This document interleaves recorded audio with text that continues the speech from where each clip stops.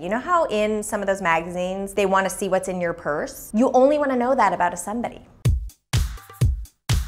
This is very serious, but I don't know why I'm not friends with Sandra Bullock.